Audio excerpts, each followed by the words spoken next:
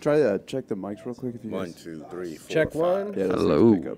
Check one, check two. Awesome. Well, let's get officially going. We got the very funny Seaton Smith here. How you doing, man? What's up, man? How you are doing you? all right? All right. Good. Got your And NPR John. voice. I got Gentlemen. John, Tole. Yep. Hey, how are you guys? Thank you guys for joining us. Seriously. How you doing? Yeah, it's cool. No problem. Yeah. So let's get the ball rolling with a question for you, man. I wanted to kind of address. Saw your TED Talk. Oh, thanks. Man. Online, man, and it was interesting. It was cool. About that though, like, why did you go so into that detail, like with the TED Talk, talk? I mean, you could have chosen a lot of different topics. Why that? Was that just something? Oh, I'm just obsessed with comedy. I don't think about anything else really except for that and pussy. So I didn't think they wanted to hear TED Talks on pussy. So Did the TED Talk yield a better groupie than comedy does? You know, yeah, actually. I mean, when I got off stage, they talk to you like you're the shit. Like when I get off stage at a comedy show, they're very like, hey, be more funny. But at TED Talks, TED Talks are like, you tell me something smart. And it's just like you feel smart. It's the best form of masturbation, I think, that's available. I love your TED Talk. Can you sign the back of my master's degree? How did you get into that? Yeah. How did you come up Yeah, that's amazing. Like I could barely get booked at clubs. And the fact that you're doing a TED Talk is amazing. Oh, thanks. Yeah, it was. I was in D.C. and I just, like Washington D.C. just has a bunch of different circles. So if you're funny, people just, they like you. It's a small town, so you just end up bleeding and other shit. Well, we need somebody funny here. We need somebody funny there. You're nice. Be funny. And so I did a bunch of shit I had no business doing. Yeah, it was Did great. you ever find yourself getting asked to do something comedically, but along like a political line you didn't agree with? Like you maybe found yourself in a situation where you're like, uh-oh, what have I signed up for? No, not recently, but in retrospect, I'm like, because I've done like police functions and fundraisers. Right. In retrospect, I'm like, fuck, I'm surprised I can get away with that shit now. Like, but then, now I'm like, I wonder what I'd do with that again. I probably would, because I don't hate them. I just hate, I hate the laws that allows them to shoot me. I don't hate them though. Yeah, right. That's awesome. Well, I guess what I was trying to go with was the topic itself that you chose, which was working a white room and a black room, right? Yeah. And just, I mean, is that, like, for example, these shows, I mean, it's almost all, the demographic is all white guys, white people here. Is that really something you really do cater the room to, or is it just? Yeah, but I mean, it's like when I was first started comedy, I thought it was very marketplace. Like, all right, blacks want to hear this, whites want to hear this, but then I realized, no, it's a lot more nuanced. It's a lot more personal relationships between people. So the group mentality of every club, every night, it turns different. Sometimes they're just, slightly more hood, even though they're white. Like I was in Providence, Rhode Island, and them motherfuckers are very hood. They're blue collar. So, but, and then, I go to Charleston, what was it, Charlie Goodnights? That was like a shitload of black people there, but they were very all well off. And so I had a lot more smarter material. But I don't know, you're not supposed to change yourself. You're supposed to be who you are and then just adapt. And sometimes people just don't like you. And you just got to accept that. And that was probably something I wasn't controlling. And I did that TED Talks when I was, 25, 26, so I just didn't understand me. And I didn't understand that just some motherfuckers just going to hate you. Yeah. It was interesting to me because I've only become a fan of comedy recently. So to hear someone's nuanced perspective like that was really interesting. Like, thanks, man. I never really put that much thought into it, and then once I listened to the talk, I went, "Oh, there's a lot of shit going on." That you have this to kind of, comedy thing, like to draw a response from the crowd. Like you guys make it look so easy, but it's clearly not. And I didn't understand that really until you started talking about it. Oh, cool, So yeah. I think that's what it helped me understand. I'm not saying everybody thinks this way. I think there's some people who are instinctually just the most charismatic people in the room. Like Michael Che walks in the room, he's the most charismatic human being. Whatever he's talking about, you just want to listen. And some motherfuckers like me that I stayed in my room a lot, so I'm not that charismatic. I mean, I'm charismatic, but I'm not that social. So I have to think about things that are like an Asperger's person just to get it right. And so therefore, I don't know. It's kind of, but then it's just not. These thoughts are interesting to me, so that's why I said them. That's cool, man. But I wanted to say something more articulate about it. But no, I think I literally said everything I thought I have on that TED Talks right there. Yeah. I gave you everything. Yeah. Was the TED Talk experience, was it kind of culty? I've heard that it's kind of got like a culty vibe to it. Did you get that vibe or no?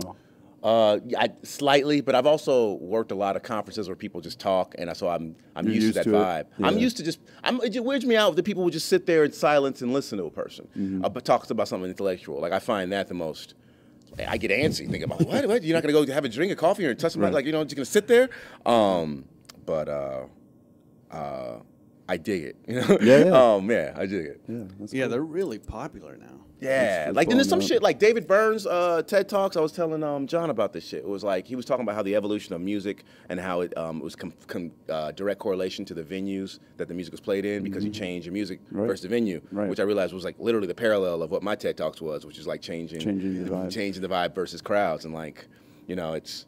Yeah, I don't know. That's what I kind of think TED Talks about. It's just like you say something and you realize there's so many different parallels. You go, oh, okay, I'm not by myself. Like there was another one about kind of the evolution of commercials and the evolution. I don't know. It's just like I like this kind of shit. So yeah, I don't know if I can call them culty because I dig them. Yeah, I dig them too much because there's so many out there. You could just fall into a rabbit hole of TED Talks. I mean, it's really cool, but yeah, you're just like, wow, there's so much shit out there and so many smart people willing to talk about it. Yeah, it makes dates really good if a woman's willing to talk about it. But then, normally they just want to be flirted with and then fucked.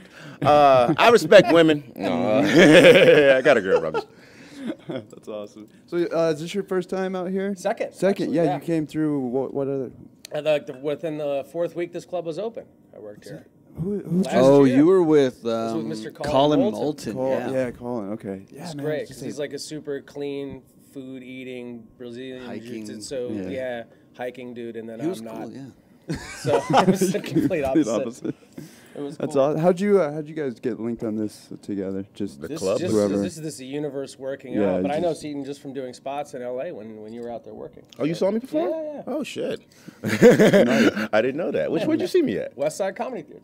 Oh, good. I had good shows there. Yeah, right. Got worried about that. Yeah, I was like, fuck, you didn't see me at ... did you? Cause LA is so hit or miss though. You never know Yeah. like what you're gonna walk into. Yeah. What part of LA are you in right now? I was in Koreatown. Now I'm in Culver City. Oh, okay. Yeah. Wow. So yeah. Culver this City's is- dope. Yeah. From what I've only been through it like one time. So I know the Blind Barber shows there. yes. Yeah, that's a dope Very, show. very, very, very cool. That is a cool Sorry. place. No, yeah. I'm just- I was out there for a little bit too, so yeah, that's why. Very That's cool. cool. Yeah, so Clover, huh? Wow. What about Claremont? Have you ever hit through Claremont at all? No, where's that? Is it north of Pasadena or right next to Oh Pasadena? no, actually? those are hillbillies out Yeah. there. Even in California, those are towny people. Those are people with really They good got- jobs they- and sensibilities. That's where the Ice House is, right? Pasadena? That's great. Yeah. And Yeah. if you just go to the Ice House, Pasadena is really cool. Yeah. But that's it. Yeah, it's... I don't vibe with that. Yeah, I found that I chose the wrong neighborhood when I moved there. I lived in Silver Lake, and I wanted to live with hipsters. I thought it'd be cool, but I realized I don't talk to enough people, so it don't matter.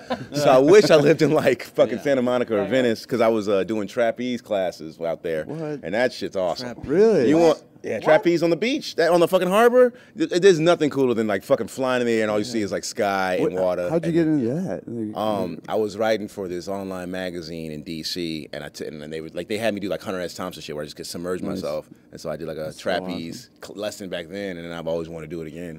And Is it's it over in net or is it over the ocean? Oh, it's over the net. Okay. It's over the net. It's like it's on the what do you call that shit? Docks, pier. Yeah, It's on a piers, pier, yeah. and then it's on a net over the pier, and then you're like pretty much on the edge, and all you do is like. You just fly. It's fucking awesome, yo. It's so like you just kind of even when you're standing up there like waiting for the pole to come to you, you're just like, oh, this is pleasant as fuck. That's so awesome. That's what LA's about, man. Finding Yeah. pleasant things to do because the insecurity of living there overwhelms you to the point where you got to find something. Yeah. And sometimes people can't do drugs because the long term of drugs is not. We figured it out in the last 50 years. The long term drugs not good. It's That's not why gonna niggas work are fucking. That's why Gwyneth Paltrow steams her vagina and fucking. Other people like submerge themselves in water because the shit just. Everybody in LA has a favorite hiking route because that fucking place drives you crazy. Everybody's looking to escape, nigga. Am I crazy on that, John? Or No, I mean, but I'm super pro drug, so I think there's another way to be happy about LA. It's I've found that cannabis and meditation, I can love anywhere I'm at all times. There you go. That is true. There That you is go. true. And then I'm like you in the fact where I will just house myself up in my apartment and never leave because there's just work to do, and if I go out and leave, then I'll be distracted. Right.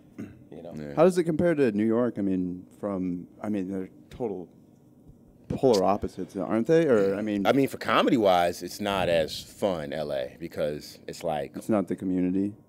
Well, no, it's just not. That's not that many spots, and like LA is a lot more showcasey. LA, you do spots to get a TV show, get into movies, be noticed. New York, you're doing spots to be funny. You know, like to just be funnier than the guy that was before you, and be funnier than the guy after you, and then like get off stage and you kind of like pull your dicks out and just kind of and just like, well, that was your set, nigga. How funny were you? And it's just like it's a fun community. And then somebody's like, well, you were funny, but try this line, and then I don't know. Like I just passed the comedy set in the last year, and I've done so many spots. Hold on. I've done so many spots there.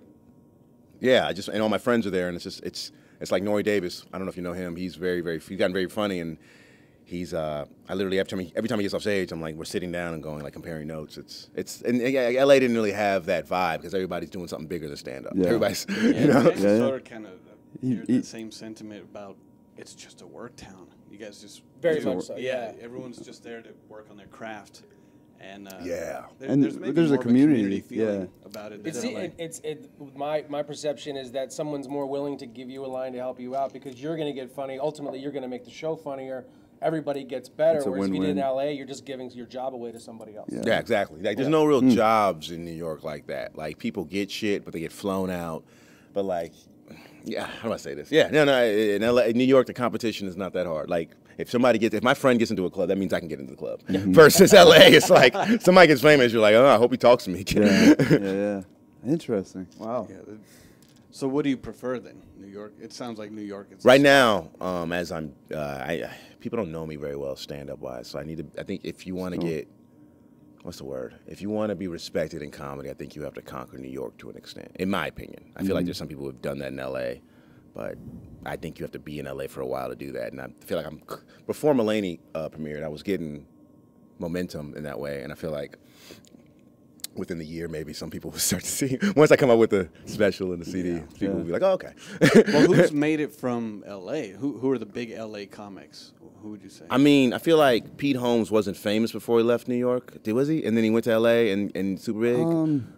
I don't know. I mean, it's logistic stuff like that. You don't know Pete Holmes? No. Oh, Pete. Okay. I'm a comedy infant. Oh, okay. Yeah, I don't. All right. I just kind of got into it when I started working here. Well, then I don't know. It's not as cut and dry as I'm making it out to be. You can go to LA and you can get famous being stand up. It's just you got to be more of a finished product. You got to be really like polished and ready. Yeah, I mean more or less like if somebody calls you tomorrow to do the Tonight Show and you go there, you kill like that kind of level of like, or just I don't know, acting wise. But, I mean, how many motherfucking stand-ups are really that great to demand a crowd in the country right now? I mean, there's some people who could kill you for 15 minutes, but not a lot of motherfuckers can kill you for an hour. Yeah. Right? I mean, there's people around the country who will murder harder than you've ever seen somebody murder, and you'll never find out who they are. Yeah, because they realize fame's not that great. I realize that now. Like, at 33, I'm understanding. At 25, I was like, everybody needs to be famous. And now at 33, I'm like, no, you could be rich and anonymous, and it seems like a really good life. I found out because you find that when you get into that career driver, and then that's where the anxiety of the business comes in. You're like, oh, why am I not getting these things? And a city could pull your career from you. If I had to sit back and go, well, why did I want to be funny from the beginning? And as long as I stay in that mentality and I stay emotionally connected to what I'm working on at the infancy when I first started to try to be funny, then that's all that matters to me. And the fame and everything, all the levels are going to come in the time that they're supposed to come. Yeah. So as long as I stay focused on what funny is to me and that attachment, then that's really all there is. Yeah, that makes sense. Interesting. Yeah. Well, I mean, where'd you start at? I did like a year of mics at the La Jolla Comedy Store in San Diego, but it was Dallas, Texas, where I first really started. And you? Where did DC. you start? I started comedy. It was all DC. Yeah, DC for about 7.5 years. What got you kind of going? What was it? Just I always wanted to. I wanted to start when I was 10, but then my father wouldn't let me. And then I wanted to start at 18, and then I kind of made an agreement to go to college. And after about third year in college, 21, I was like, all right, fuck this shit. And I just kept going. And then I went from there. I still finished school, but I really couldn't give a fuck about it. What did you study? Film? Film? Not even a real degree. I don't even know I could just go to college for film. It was literally a waste of time. I was just like, I could have learned this shit in a book. One book. One Barnes & Noble trip I would have learned. I would have wasted I would have saved $100,000. Was that your agreement with your dad then? I'll go to school, but I'll get a shit degree. Yeah. My dad's a political science professor. He believes in college. He believes in school, so. He's a practical guy. It's what you learn in college. That's always that the experience of it. Argument to the end of it. Yeah. Yeah. I have a philosophy degree, which is absolutely useless. Oh, really? Yeah, Where'd you go to school at? Ohio Dominican University, which is in Columbus, Ohio. Okay. What was your specialty? Philosophy. No, I mean, did you have a particular field in philosophy that you were akin to? Political philosophy, religious philosophy, but really I was there to play baseball so I could get free college. Oh, that's fucking awesome. That was it. So you were on a scholarship? Yeah, I was on a scholarship, and then I haphazardly got a degree along the way because they just can't allow you to come in and be an athlete and not learn something. Yeah. No, bad. that's stupid ass business of college.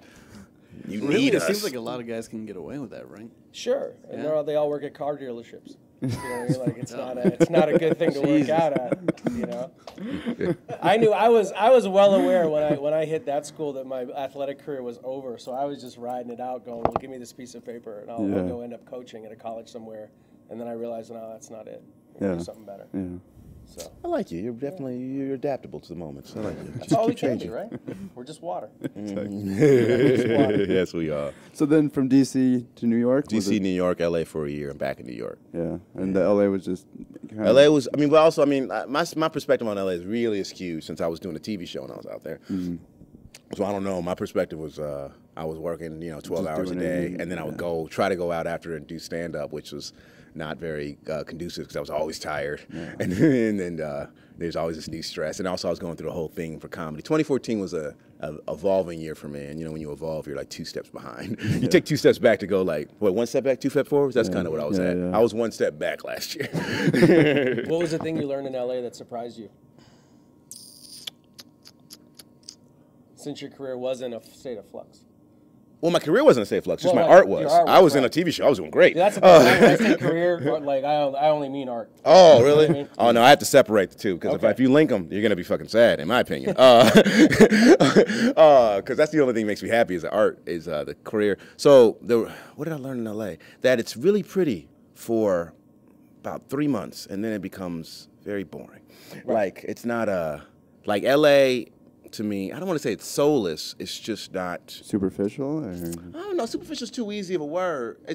It goes back. You know what? It looks very beautiful, but that insecurity is like a darkness. You know what I mean? It's like whatever those typical movies where you go to a town and you think everything's good, and then you discover that there's some dark shit. Weird they have to actually like murder a baby a year to keep the place going. That's The lottery. That's what I felt like in LA. I was just like, oh man, this is not as pretty. Because you meet motherfuckers that were nice to me back in New York, one dude in DC, he was a fucking goddamn sweetheart, and then I saw him at a club, and he was completely like the insecurity changes you, where you're just like, well, what the fuck you can't go take my shit, or like I can't be around anybody like you, or like I remember I had a bad set, and the dude just would not talk to me, and I was like, I'm on a TV show, you can't disassociate from me. Like normally, like open mics, if some nigga's not funny, we just kind of like fuck you, like I don't want to be around somebody not funny, but. You know I'm funny. I've helped you get on stages, nigga. Like, what the fuck? I had one bad set because I'm fucking going through a thing, and you just acting like a little bitch. Fuck you, nigga. There is a strange psychology about being in a new town and no one will make eye contact with you when you show up to a place. Like you're not even there. Well, you're constantly on there. You have to be on. You're pitching. You're always a salesman out there. I mean, or that's the vibe I got when I was out there. It's not pitching so much as in order to get every job. And okay, this is what insecurity is, right? To be secure as a human being, you have to have love of people, and you have to have, job security or money security. Those two things in LA don't exist because job security, every job is temporary. No matter it's like 1 season, 8 season, 12, you're waiting for it to end, and you never really know until around February or April if your show's gonna be on the next year. And then, in order to get the next job, you got to be nice to everybody because everybody's gonna get a TV show. So if you think about that, though, they're being nice to you so you can have a job, and you're being nice to them for a job. So you know that every relationship is shallow, and every job is insecure. So therefore, there's no reason to be secure in LA. Because you nailed it. Yeah. So pack up everything you own and move now. Get out. But you deal with it because you get a lot of money. It's a fucking price. You don't get money for free. You got to do some shit. You got to go through some hell. You know what I mean? That's what the fuck it is. You don't get gold just by fucking waking up. You got to fucking go to that desert and fight them demons. Yeah, when you guys were talking yesterday about the craft services and being involved in the movies or even extra, just the amount of stuff they have available to you. It's like, people will put up with all the shit you just talked about for that, just to be around and to get the big checks, just for all of that, and that's weird to me, I guess. It's not weird. It's. I mean, what job is that gives you millions is sweet and good? Yeah. Give me one of those. Give me that job. You went through a whole rant about the dark side of that whole thing, and then it's like, yeah, but it's worth it. Yeah, absolutely. Yeah. I'm not. What? I mean, if you play baseball, he played baseball. He fucking will. You give him a second to talk about a particular game back in the day. You bitch like a motherfucker. The coaches treat you like shit. You fucking the fucking pitcher's cheating. Yes. You got to go through all this bullshit. But fuck it, you gonna play the game? We're gonna go home and fucking beat off. When the game was taken away, when you lose the game and you can no longer play. You look back and go, I would have done anything to stay in there. I would have done every steroid available. I would have kissed every ass available. But in the moment, you're like, no, I'm going to be real. Yeah. And then the game passes you by, and you're like, I shit, guess it's real over. wasn't it. Yeah. So that's the industry sometimes that to be reality they'll work that against you. Yeah, it's not even. It's like the human condition. We just got to work with motherfuckers. We just got to it's like even big sense. So the Iran talks. It's like negotiations with the U.S. and Iran. Like, of course you don't want to fucking give them open sanctions so they can be evil, but you got to work with them. What are we gonna do? Kill those people? No, we got to fucking. I said give them all the nuclear weapons they want. Go for it. Have them all. In fact, every country should have as many as we have. And why do you believe that? Because I think human beings are human beings, and the lines in the sand, all of our ideas are just illusions. Yeah, I disagree. I think there's some crazy motherfuckers that don't give a fuck about living and will blow us up in a second. I gotta disagree. I gotta break precedent on that comment. Oh, that's great. Well, that's why I wanted to kind of pull that out of you, because I think a lot of people don't consider that, or don't. Maybe someone like you doesn't talk about it in that way, where it's like, you just have to fucking deal with it. If you want to do it, you just have to deal with it. Yeah. Because a lot of people, I hear guys around here talk about, I don't want to go to LA because it's blah, blah, blah. There's a million excuses, but no one really just acquiesces to the fact that you're going to have to fucking deal with all that shit. If you want to work your way up, if you want to be successful. It's a maturity thing. I find most of the people that bitch are either in their 20s or 40-year-olds who have not grown out of their 20s. Mm-hmm. It's like love. Like, you understand that if you take a woman and you fall in love with that woman, there's going to be pain later. There's going to be a lot of pain. So you just got to just take it. Like, I'm going to be in love right now and be happy, but I know there's pain coming, but I'm going to accept that. You know, that's an immature thing, like immature thought to be like, oh, I'm just going to be in love and she's never going to do anything wrong. What the fuck? Why would you even wake up with that perspective? Yeah. It's a failure thought. What? How long have you guys been doing the Phoenix circuits?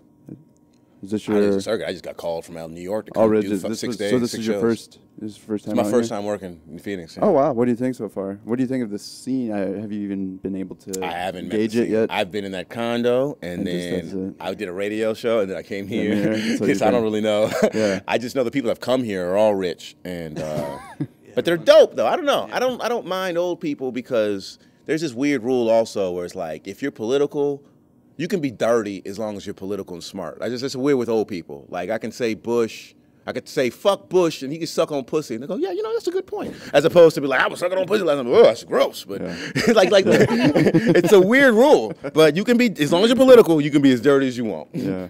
So they fuck with me. I don't know. Yeah. And then, I don't know. I found a good groove lately. Cool. What about you, John? What do you think so far about the scene out here? Oh, I mean, this scene is, I don't know.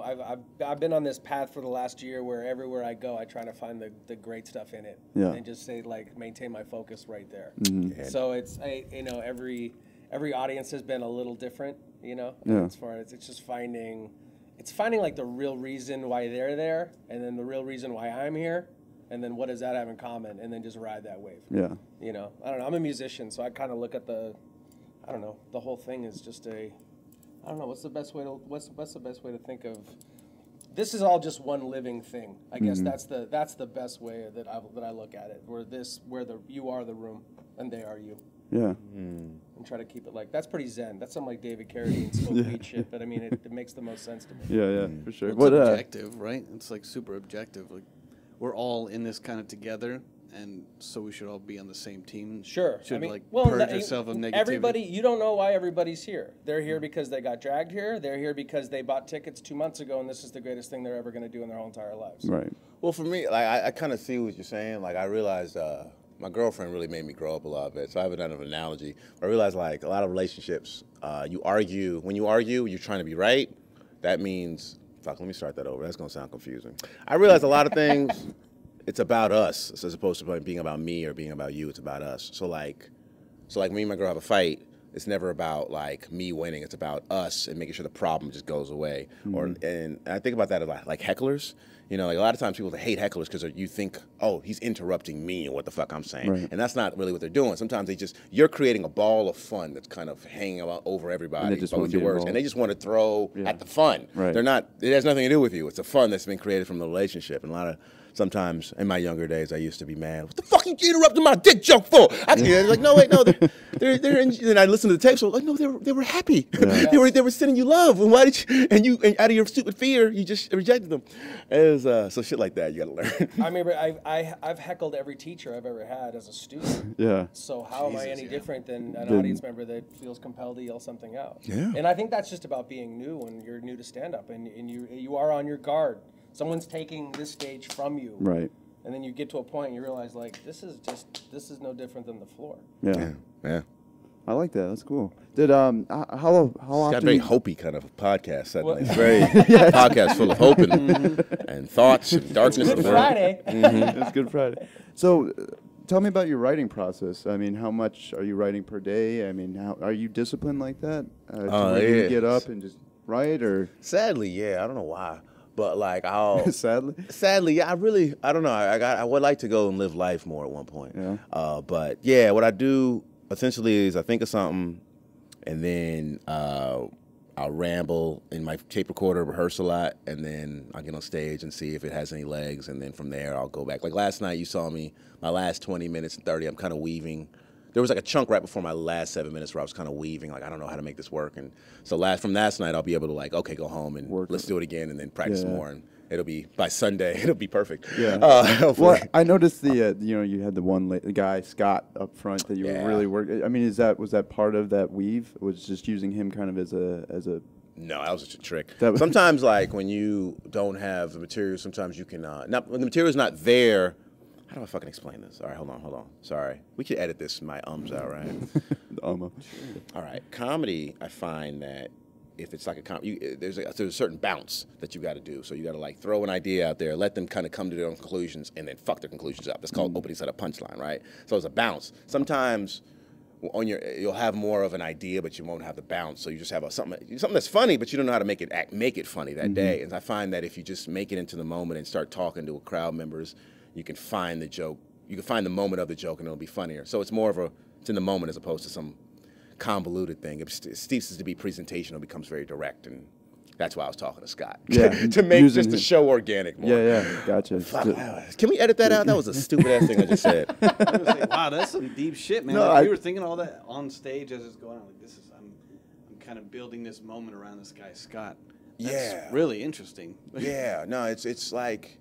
Jokes are just tools to show your personality and your perspective and show who you are. So sometimes you don't need jokes. You just need to just talk. Like I remember Jay Okerson told me that shit. It was just like, you don't get on stage and do stand-up just to become this prolific person who says these great statements and change the world. No, you get on stage because you're funny. And the only way you know you're funny is because you talk to people and you bounce off them. Hey, where you from? You from where? Oh, shit, nigga. Yeah. That's funny. And then that's you are, and you just go from there. And then all of a sudden, it gets complicated with these, like, well, what are you saying? How are you changing the world with these fucking jokes? How are you, how are you touching? Who are you revealing? And then that shit will fuck you up. And this friend of mine said this great quote, which was, whenever you're trying to be better, you forget how good you are.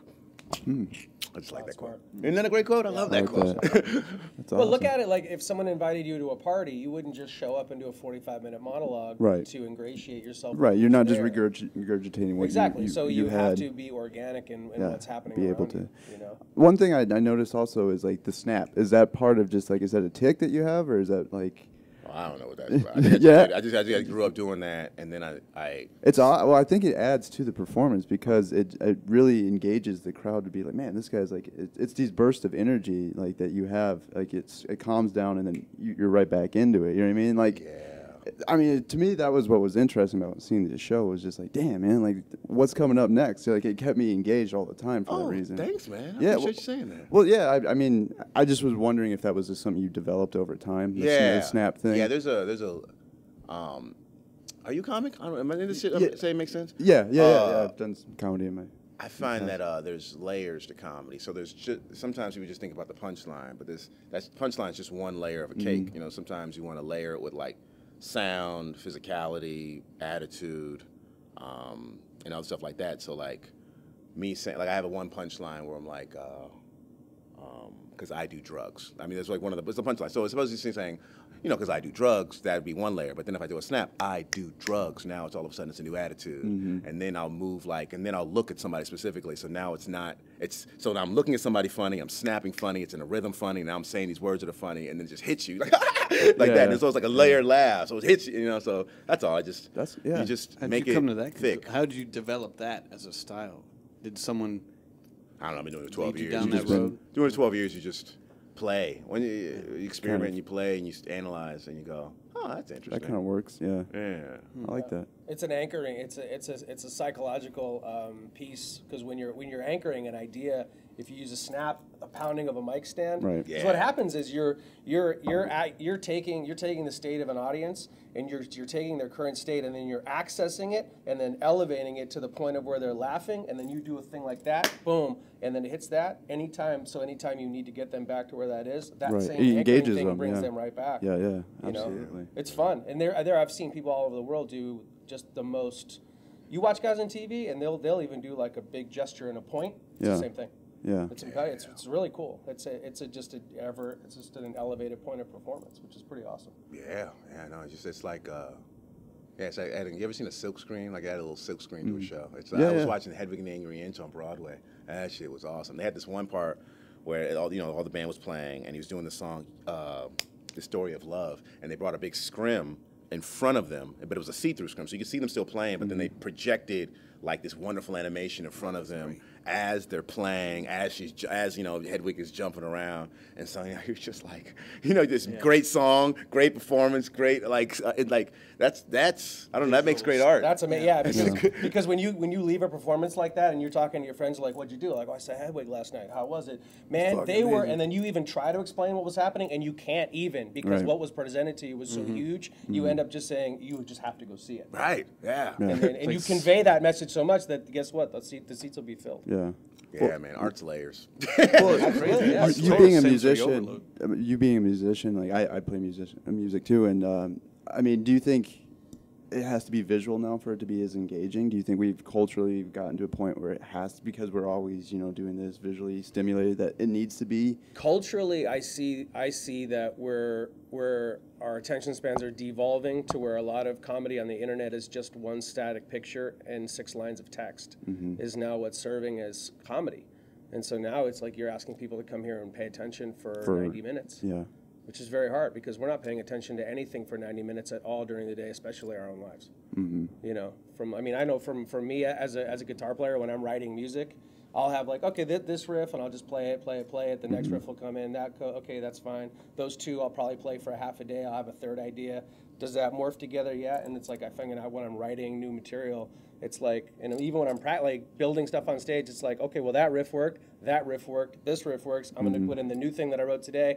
Oh, well, now that song sucks. Yeah. I better go back to the drawing board. Yeah. It's the same thing. Yeah. So, and I guess that's why. You go too far. Absolutely, That's what happened to me last night. There was like a bit that I changed around so much, it went too far, and I'm like, I lost it. God damn it. Yeah. Let me clean this mess up. But in the lose, I don't know, I have fun when I lose them, and I know that and I'm the one who's done it, and I'm like, well, oh, shit. I better bail out this lifeboat, because we're all going to sink. That's like a beautiful perspective. I probably just start keeping that up. I'm going to start doing that. I'm like, I lost you, but fuck it. We'll get you back. Well, that's why I'm wondering, like, if doing something like the snap or the visual aspect just grinds or brings it back in, it just kind of layers it back in. So I don't know, like, just visually, I think we've just become kind of. Well, you also have to understand that from a representational standpoint of how people take in their information. Some people only bring in comedy. When they hear funny things, they'll hear something funny before they're going to see something funny. There are people in the audience that won't listen to something smart, but if you do a crazy act out, that's the best thing they'll see all day. Yeah. And then you might get into something that has an emotional attachment that the people who are hearing based and visual are going to tune out on, but the folks sitting in there who are feeling the comedy, they're going to be with you 100%. Yeah. And so what's happening is you kind of have to weave those 3 layers of everything to get into everybody. Yeah. Because everybody's really taking in this whole atmosphere. Yeah, the whole absolutely. Thing. Yeah. But, it's just, you just have to it's that awareness of what's going on that very moment when it's happening. Yeah, the awareness thing. Yeah, and to be so aware and to be so present in it that they understand that, oh, well, okay, there's something going on here that's different than what my normal life is, which would cause you to pay attention. If you're just driving down the freeway and traffic sucks, well, then you're going to get lost in the song. But if you're driving down the freeway and there's 17 cars on fire, you're going to pay attention to why the cars are on fire. Right. Do you know what I mean? Yeah, yeah. That's just the difference. Yeah, gotcha. So that's everything, you know? It's all about awareness and paying attention. Yeah. For me. Yeah, well, they're here already. The beer helps. Yeah, that's why we serve alcohol. Yeah, but they did half the job by just showing up. So you know they're ready to be engaged.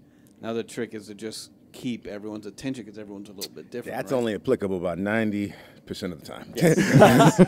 Just because they're here don't mean they want to be engaged. It's not. Just because you're here, there's a lot of reasons they're not here. I mean, they can get here and actually want to. First off, they can get here as a boyfriend and don't want to be here. I want to watch the game, or I'm like part of a party. I'm part of a bachelorette party. I have no interest in being here. Or I do want to be here, but I fucking shit's more expensive than I fucking thought it would be. I thought it was only gonna be a fucking 2 for free, and now I gotta fucking spend how much for drinks? Man, fuck this show. And that's how you gotta deal with all that.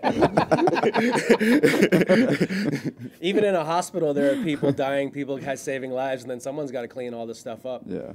So everyone's there for a different reason. That's true, yeah. This has been I think, very more informative podcast. It's usually, I don't know, this one has just been more educational. I like it. Let's talk about my dick, yo. About time, shit. Yeah. It's the elephant in the room, man. Let's talk about it now. I haven't smoked weed today, so I've masturbated way more than I like to be proud of. Is that? I gave up masturbation for Lent. Did you? Yeah, I'm Really? like 54 days, like no jerking off right now. Oh man, you're gonna man. explode. I'm outside of them. No, 54. I'm outside of them because with that, so there's no need for internet pornography anymore. So literally, I'm outside of this matrix of life that I used to be involved with, and now I just have this different perspective on everything. Yeah. And I'm just like, all right, this is cool. That sounds amazing. Has the thought process been clear, or is it? It's like the Seinfeld guy. Yeah, the Seinfeld episode. I'm out. Stanza, yeah. right. I don't know. I think I've just turned my life into an experiment where, Just to see. yeah, because everything it's like booze. If you have 17 beers, you're gonna have a different day than you had if you would have had none. So if you jerk off 8 times in a day, you're gonna have a different day than if you jerked off none.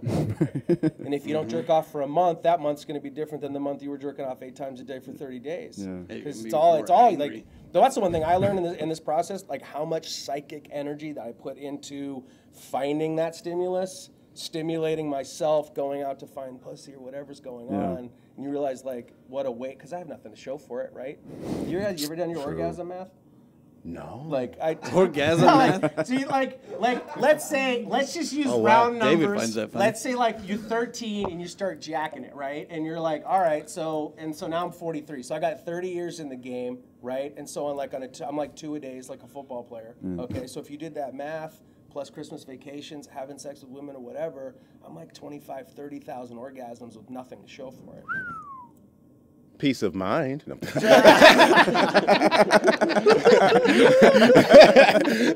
all anything gives you, right? That's it. Is that why we're all here? Peace of mind. That's it. Oh, that's awesome. That's it. So that's it. I've taken my nuclear missile and I set it on the table. That's dope. That's proud How of you, much man. would that I don't know. There's a pride. It's just, I mean, you're smoking weed though, so you can. Being a weed head, I know that you can. You can not think about beating off when you're, because my smoking weed makes me such a non-cheater. Like I love my girlfriend, so when I'm high, I don't think about women. It's great. Yeah. Have you there's the chemical it's what is it, anandine, I believe it's what it's called, and so what happens is the cannabis hits your body has all of these receptors, and the cannabinoid hit them, and then it's a bliss chemical. And so basically what happened is when I turned off the sexual component of my life, which is the cytosine, that's that brain chemical, and then you swap that one out for the bliss chemical that weed goes on. Now I get high and I just hike and look at trees, and I've never been happier. Yeah.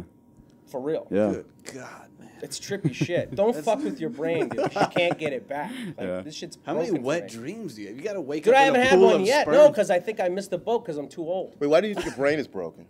Oh, that's just a funny thing. No. Damn it. I want to know the details. I got to avoid some shit. So marijuana is your cope mechanism? Well, yeah, I used to be bad. I'm not bad, but I was a good drinker. I'm solid at it. I can kill it. And then I found that this is more productive. Yeah. Weed's a lot more productive than liquor because I would drink every night, especially in New York. like there was a time where everybody was drinking, and so yeah, I was with 4 o'clock bars. 4 a.m. bars. So we all do shows. Every bar gives us free drinks because and then we have Subways. So we all regularly drink till 4, maybe sometimes 6. I get up at like 3, and I just got nothing done. I was just rambling angrily for 2 years, and I was like, fuck. So the weed, for some reason, I could still write on weed. I could still be a good person. Yeah. I could just get shit done. And sometimes I'm actually thinking of better ways, but it's more not even better, just different perspective on the same joke. And I was like, oh, yeah, all right. Yeah. Cocaine, I think, would be like, you know, the dream, but, you know, I don't have the money or the... No, I would do that. Fear that I would do blow and have the greatest set. Oh, God, that'd be the worst. In your life. And then that's it. You're like, well, okay, that's fine. Yeah. I'm on that path forever. I was reading this. I don't know if this conversation was true or not, but I was reading the new Biok movie with Pryor, and there's a scene with him and Red Fox, and they're doing cocaine off of a table, and I think like Red Fox was like, man, it's a shame that we keep thinking of ideas on cocaine because, you know, you just keep talking, you get the motor mouth, and you just record some of that shit, and all of a sudden you got a new hour. And that was our conversation, and then also it kind of ended up with like Pryor admitting that he's a junkie, or Red Fox accused him of a junkie, but. Also, side note, Pryor, that story of Pryor is interesting because he's portrayed as a guy that like had it all and then got messed up in some drugs and he lost it. Yeah. That's not true. He was fucked up the whole time. And that's like, I don't know, it's a weird misnomer where that's like, people try to make this drug analogy of like, I think it's a testament to how good of a performer he really was. Right. Yeah. That even flying as high as he was still able to maintain and make the amazing art and movies that he made. It's pretty awesome. Yeah, up until he burned himself. Yeah. Well. Yeah, that was a peak. But he recovered pretty well from that, though. Not artistically. You don't think so? If you look at his stuff after 81. It just kind of... I mean, I'm a nerd of his, so I mean, like after 81, like he just made garbage. The 70s is when he made brilliant shit. Even his worst movie in the 70s was better than anything he did in the 80s. Like Which Way Is Up might be the worst, but it was fucking amazing compared to Moving and... what the fuck else he making that shit? That fucking Brewster's Millions, fucking the toy, all that garbage. That was fucking just drug movies. But fucking in the 70s when he was making the Richard Pryor show, when he was fucking making those specials, he was fucking perfect artist. When you, as someone who studied Pryor as much as you did, can you listen to someone do stand up and know exactly like, oh, that dude loves Pryor? You can just tell. The influence. You can hear it. Oh yeah, I mean, yeah, you can watch. It's undeniable, right? Yeah, you can watch like what's his name? I don't even remember. I'm not gonna name names. I might get sound insulting, but yeah, you can hear like certain levels. That's a lot of black comics from the '80s. When you see him now, you be like, oh. The way he does Pryor, the way he'll just do the giggle, you know what I'm saying? Like you see like a lot of those little elements. You're like, oh, okay, that's cool. I mean, he's the only person to me, like, you know, like I don't like Bob Marley because there's so many cover bands of Bob Marley. I can't like whenever I hear Bob Marley, I think of that shitty cover band I was in that one bar that one time. Like I just think of that.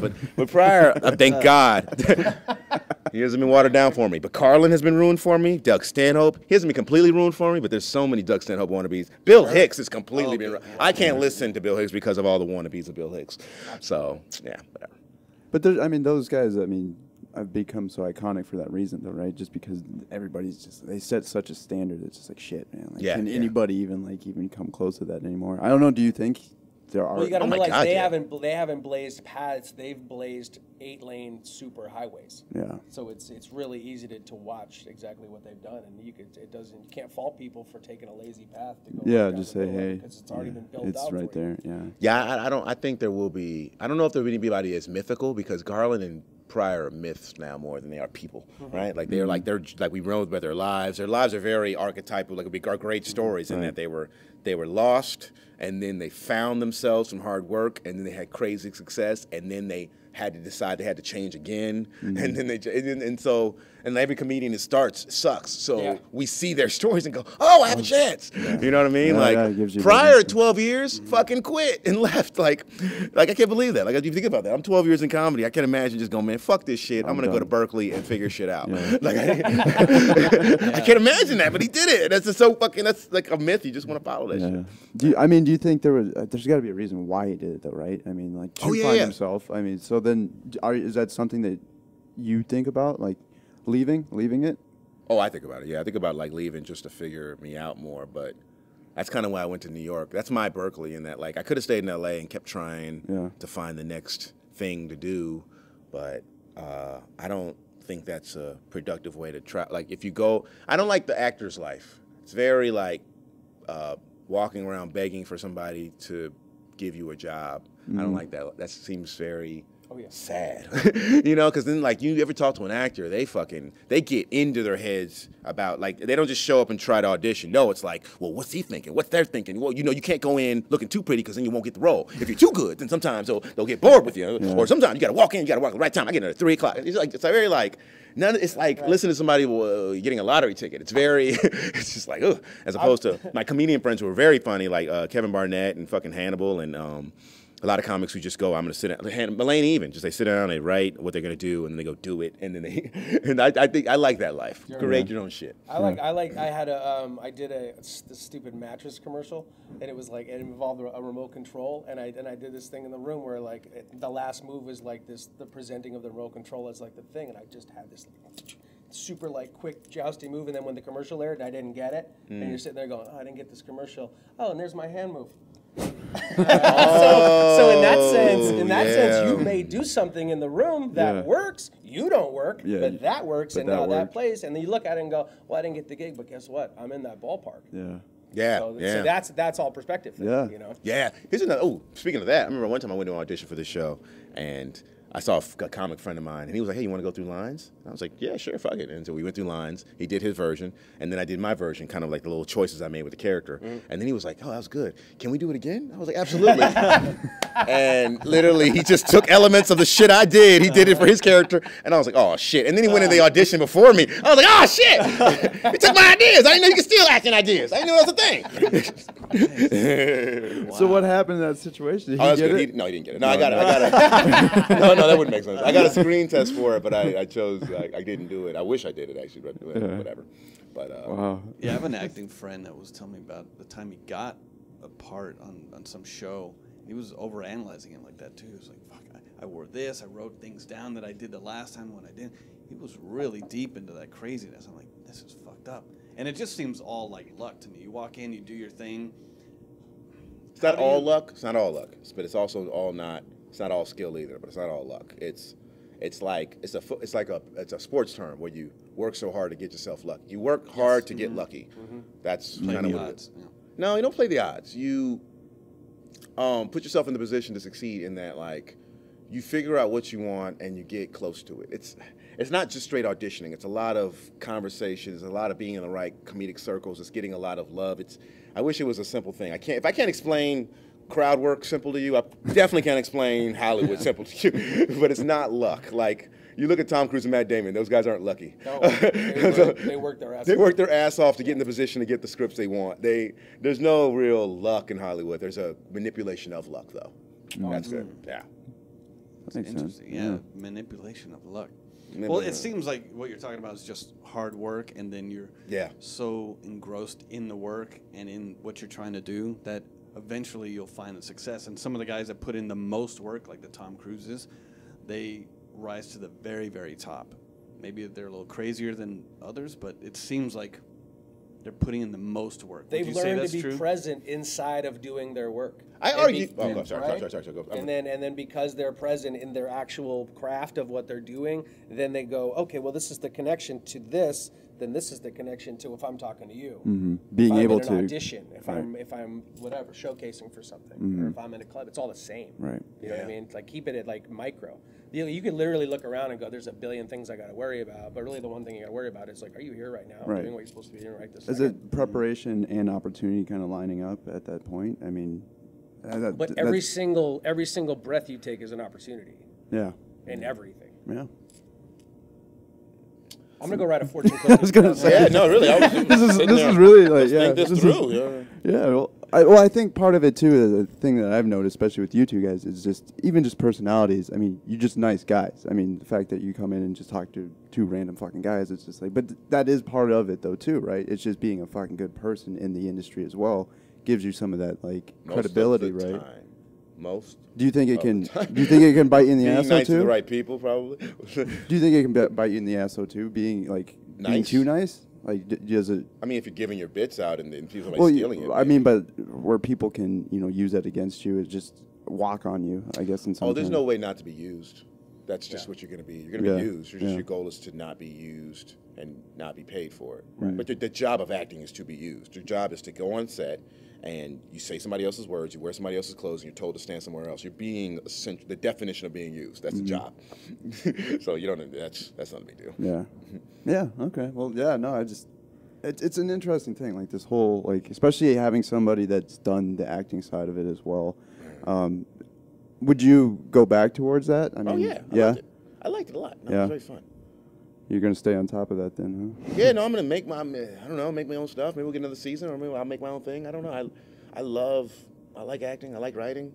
I mean, watching Martin Short work will make you want to fucking work. Like he's 40 years of experience. He does a lot of things he doesn't even think about anymore. But I mean, watching him rehearse on shit was just like, oh, this is what I didn't understand comedy as well as I did until I just saw it. Like, oh, okay. So, and I like growing and learning. So, I like this shit.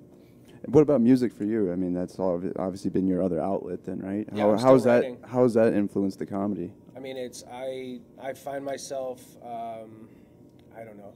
I was always a front man. I was a guitar player in a lot of bands, bass player, but then most of the bands I sang, I was a front man. And so you learn in that essence, how to move a crowd, and making somebody laugh is no different than getting to a circle pit or stage dive or whatever they're going to do. So I came from the 90s where everything was just about creating chaos and violence. And you're like, well, those tricks still work. I just got to turn them into laughs now. Yeah. It's the same stuff. So, but I'm still cool. Writing music, and that's one of the components that I keep in. I have like an app on my phone where I make drum beats just for something to do, just to have a different creative outlet. That's different than let's write a writing. Let's do a bit. Let's do that. Yeah. How do you manage your time with music and comedy? So whatever I'm doing is what I'm supposed to be doing. That's it. So unfortunately, I'm not in a position right now where deadlines are a thing in my world. Mm-hmm. So there's a lot of open freedom for me to be able to slowly work on what I'm working on. And I could spend 3 hours playing guitar and in that come up with a bit that I would have never thought of had I been sitting there just meditating or just walking to Starbucks or doing whatever I'm doing. And so it's like the doing in something else that, you're just, all our thought patterns and everything are just those... It's just routine patterns of doing the same things over and over and over, and your thought process are getting ingrained. So your stand-up process always follows a certain way. We build our clown, but you do a different artistic thing. You write some poetry, some lyrics. You write, paint. Do something that's outside of your normal. Then that'll change your approach to stand-up. Yeah, and the olive branch. Because you're bringing in different stimulus, and then you're just creating for the sake of creating, not creating for the sake of creating with an output, with a dollar sign, with an agenda, with something to move up. Yeah. And so that for me, from where I'm at in my path right now, I'm like literally everything for me is about just that simplistic approach of this is what I'm making right this second. I like that. Yeah, that's cool. What about you? Do you have any other outlets besides the comedy and writing? Nope. I just want to make movies and TV shows, and so I'm writing scripts and writing my act. It seems like you read a lot though, or quite a bit. Yeah. Do it sound like I read? Well, I mean, the Hunter S. Brought up Hunter S. So. Yeah, I read a lot, but I don't know. I don't really count that as anything. That's just my mother and father are nerds, and they forced their nerd habit on me. So I always have kind of a book on me. Yeah. I don't know if that's factors into anything in my life. I like detective novels. I like people being murdered, and I like somebody being solved. I enjoy that. From a write, they go, if you want to be a great writer, you be a great reader. Right. That's a direct correlation. For me, if you want to be a good stand-up, be a great audience member. Learn to sit in a room and enjoy comedy at all times. Then they can never take this away from you. It's the same approach to music then as well for you? Same approach to music, absolutely. Just be a fan first. Because before I learned how to play guitar, taught myself to play guitar and was in bands, I was a kid in my room with records. And I'm like studying what the album art was and the lyrics and the liner notes and who was in those little pictures and what's that band and being a sleuth and finding new things. Yeah. That was the best history lesson I ever could have had, was learning about punk rock and metal from all over the world. Yeah. And find out that no matter where everybody was from, we all had the same experience. Yeah. That's cool. What about, what's coming up for you guys? What's on the horizon? I'm touring hard. I'm going to be at Sacramento Punchline next week, and then I'm going to do Eugene Merman's. I'm going to do Eugene Merman's Festival, but before then I'm going to do open up for Mulaney in Indianapolis and Detroit And then Edmonton. You're doing the other House of Comedy, yeah. I'm doing Edmonton, and then I'm going to do fucking Minneapolis. Nice. Yeah, so I'm busy for a while. On the road, man. I'm on the road. Bill may hopefully make a special this summer. We'll see. Oh, that's great. Yeah. Do you have a place where you're going to film Nope. that? I have no idea. I was trying to figure out what I have now. I just kind of figured out what I have, so now I'll figure out what to do with it. Yeah. I'll probably have to shoot it in a liberal city. Actually, you know what? Go to the most conservative city. And turn them on their ear. I thought I was the only liberal act, but then I was sitting here in this Phoenix Republican town, and they're fucking. And I did Kentucky a couple weeks ago, and they fucking loved me too. So I'm thinking, fuck it, maybe I'll do Middle America spot There just you to go. see. Yeah. I'm going to Tacoma, Washington in a couple weeks. Let me see because I think What's Washington up there? State is, as far as liberals go, I would say that's the peak. So if I offend them, then I'll definitely go Republican. I'll definitely go conservative state because they're more looser. Liberals have turned very anal. Like Brooklyn, I would never do my special in Brooklyn, even though I've written a lot of my jokes in Brooklyn because, they'll turn it off. Too PC for you? Oh, yeah, or- absolutely. They'll You watch your glasses fog up right in front of you. no, They they'll went try. too far. Oh yeah, they're the only. There's one club. There's one bar show that's really the best bar show in New York, but that's the only show where I've seen consistently. If the crowd finds you to be offensive, they'll heckle you.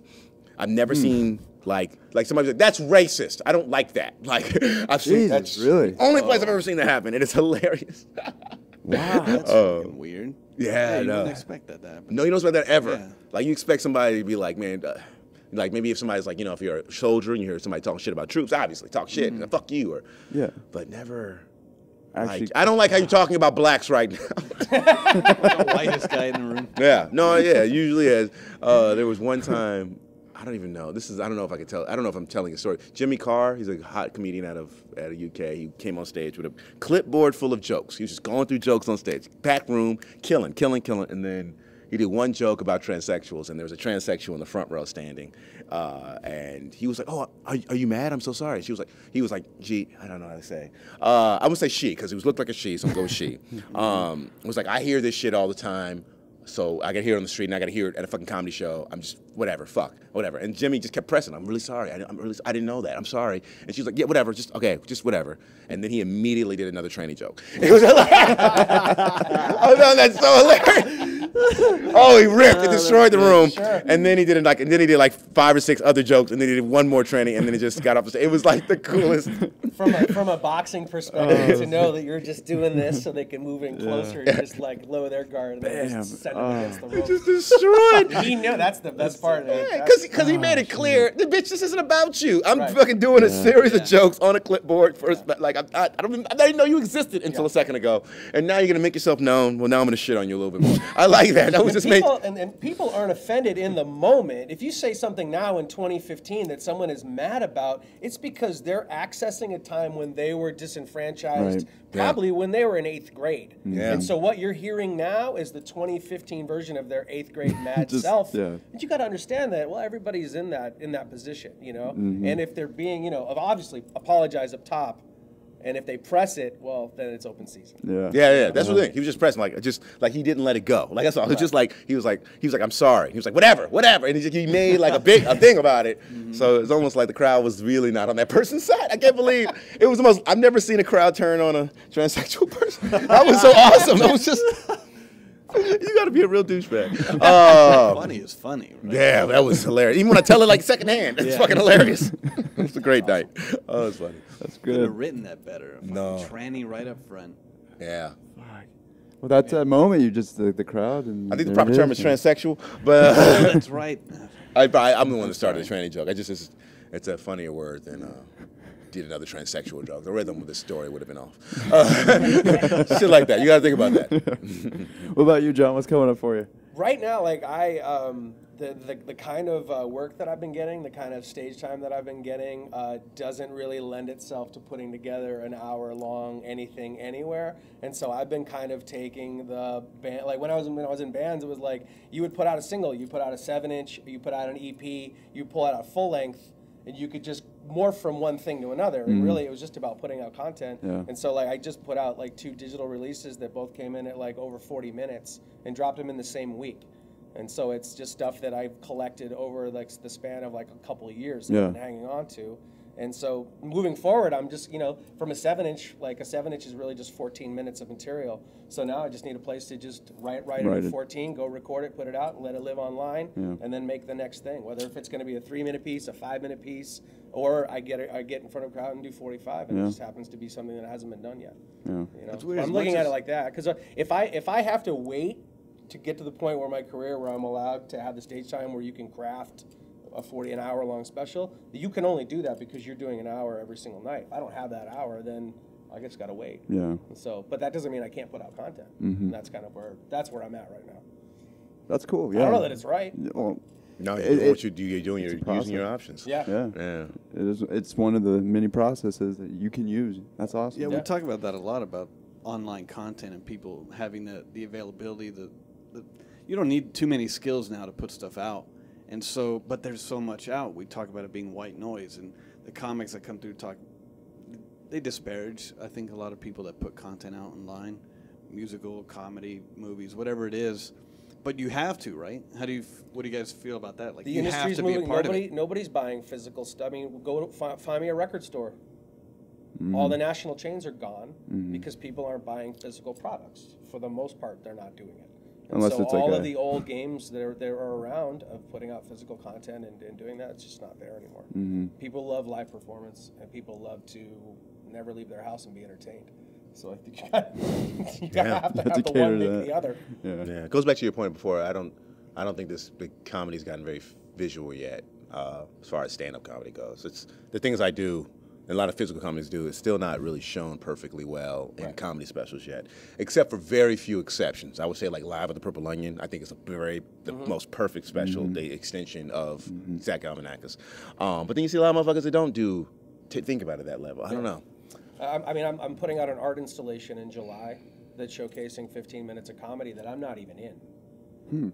So the music, the comedy's just coming out of an old-timey radio, sitting on a table, and around the table are 4 not gender-neutral figures with televisions as heads.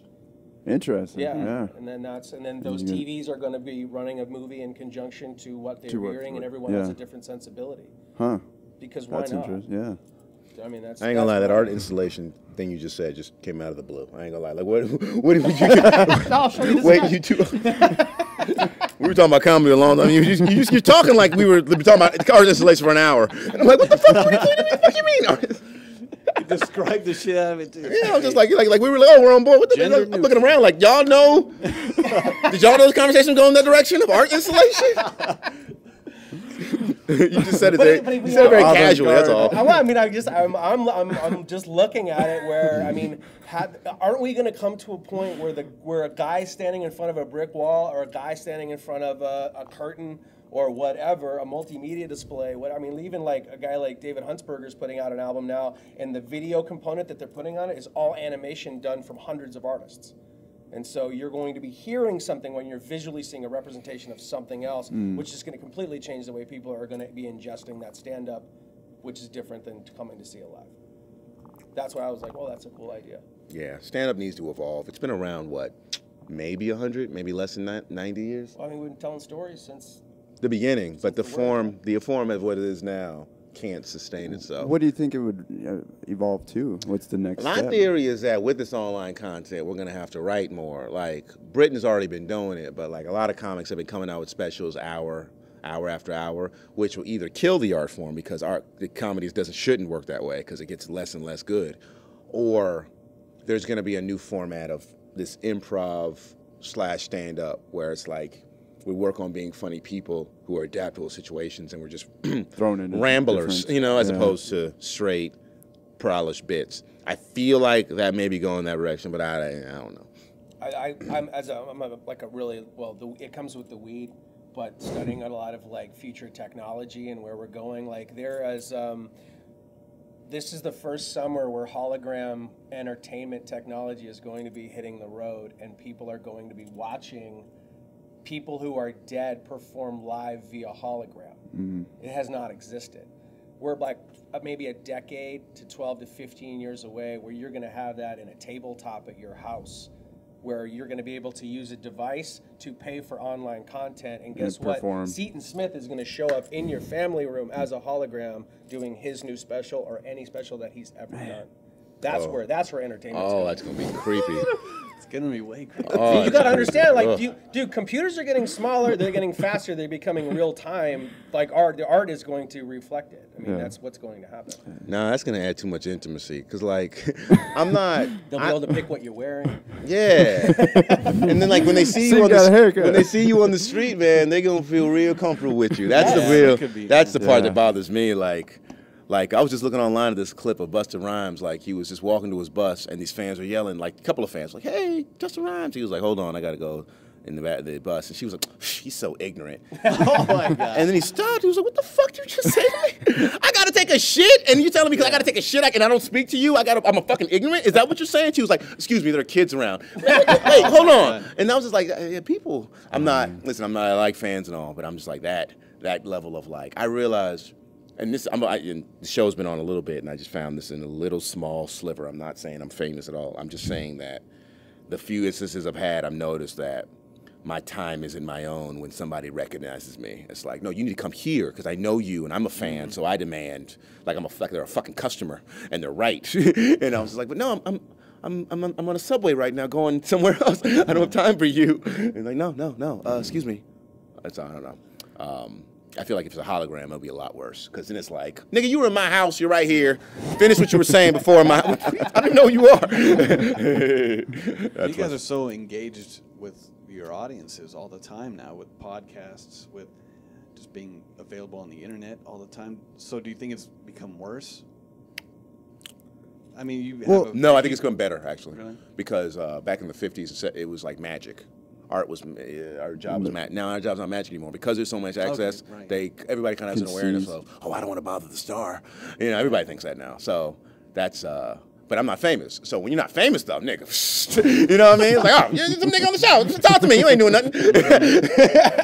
Well, I remember. I thought you in a commercial, nigga. You ain't nobody here. So sit down. Yeah, they're well aware of the fact that this guy's almost to something. Well, I remember last week Nick talked about it. Nick DiPaolo talked about how there was like an expectation for like after the show you're supposed to mingle after the show, and he was just like, fuck that. Like you used to get paid extra to do that after the show. You know what I mean? Like it seems like it's almost expected of the artist now to be like, you have to go out there now and be part of it. I mean, I don't know.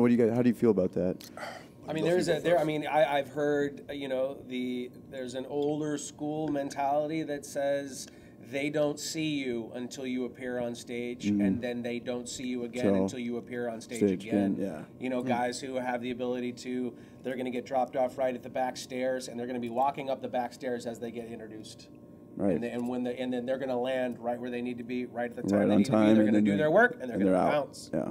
You know, but I mean, I think is that just a status of reaching a certain level, I think or is it just a mentality? I think it's probably a reflection of the time that they came up and were groomed as artists, and that's what was done. Yeah. I know young comics who do that too. I mean, young headliners who do that too. Like it's hard. It's like what if you? I mean, especially for my style, I find that I put so much energy out each hour that. After I get off stage, I need a minute. I need a minute to just recuperate. Anything you ask me, I'm just like, yeah, that sounds. I'm done. I need Red Bull. I need to get my mind back together. I can't give you more. And then I gave you everything up there. Yeah. Why do you need more than that? I've told you everything about me. There's nothing. There's no secrets. I like that, man. That's good, man. It's just like music. I mean, you just leave it all on stage and you get it out. Yeah. I don't know. I feel like I have to stand and talk to everybody. Most of it's about apologizing. I'm sorry. I'm sorry about everything that just happened. I'll get your money back. I'd rather hide than apologize. I'd be like, you know what? Man, let's make them think they thought I was supposed to do that. Leave the mystique of it. Cool. Well, where are we at in time, man? Is that about 45 hours? Yeah. That's 90 minutes. Yeah, there we go. 10. Cool. Is it been? Oh, it's only been an hour and 10. Oh shit. Well, thank you guys. Thank you so much. Seriously, you. this was fun. So this was a different one. I liked it. I like where it went, man. I like where it was going. Definitely the most unique podcast we've done so far. Yeah, I hate talking about my life. It's fucking stupid. Where are you from? I don't fucking care. I haven't thought about that in so long. I left it. That's why I fucking don't talk about it, because I left it. Well, thank you, gentlemen. Seriously. Thanks, man. Awesome. Yeah, cool. Appreciate it. Yep. Check All right. everybody out on their Twitters. Well, do we have? Yeah. You guys have the Twitters? At Seaton Smith, at John Tole, yeah. Yeah. Cool. All good. All right. Thank you, guys. Thanks, Beautiful. man.